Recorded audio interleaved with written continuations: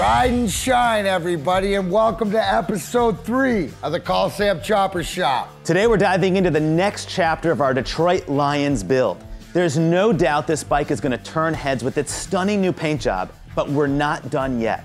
Every detail matters when you're building a custom chopper, and we won't rest until this plain old bike achieves gridiron glory. Today, a few more of our talented friends bring their skills to this project. Watching these masters of their craft in action never gets old. Dave's design for the Lions bike included a seat covered in football material. Since Jerry Alexander did such a bang-up job in season 2, we're back at his shop in St. Clair Shores. Jerry's old world skills are matched only by his generosity. When he found out that the seat he made last time was for a motorcycle being raffled to benefit veterans, he donated it. He's doing the same this year. Thanks, Jerry. Jerry's assistant John starts by tracing templates made from pieces of the deconstructed original seat. Now I'm just notching it, putting all these notches in, and then I'll do the same on this one. When we go to sew them together, these will all line up. With sheer focus, he cuts them out one by one, then gives them to Jerry at the machine. Jerry has been in the biz his entire life, and it shows. He chooses to use a top stitch for sewing together the panels because it will hold up better against wear and tear on the road. It's back to John for the rest of the process.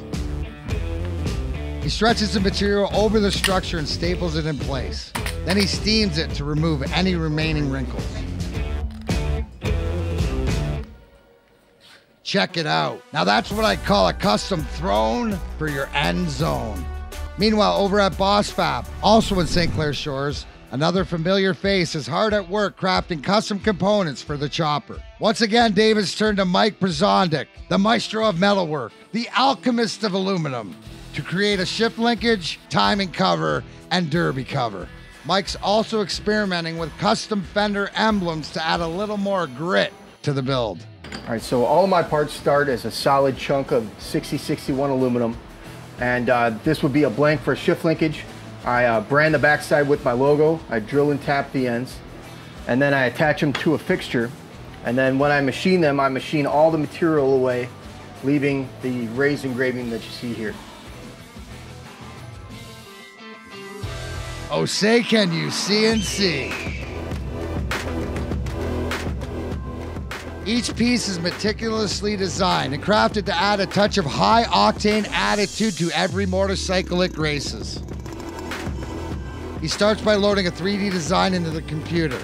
The design is interpreted as code, which the computer uses to drill, mill, contour, and cut. The ballet begins, and the machine gracefully dances across the blank, carving away at a speed of 4,500 RPMs. Mike inspects each piece for accuracy. The finish is only as good as the fit. Jerry's seat and Mike's parts are finally ready to join forces with Rob's tank and saddlebags.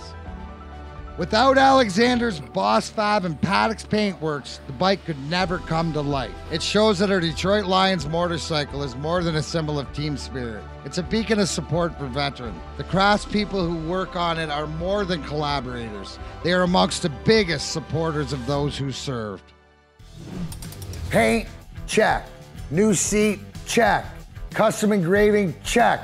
Mark, we're definitely heading into the end zone. We sure are, but we need help scoring a touchdown. Remember, we're raising money to help vets in Metro Detroit. And every raffle ticket you buy gets us a little closer, so grab your tickets at callsam.com.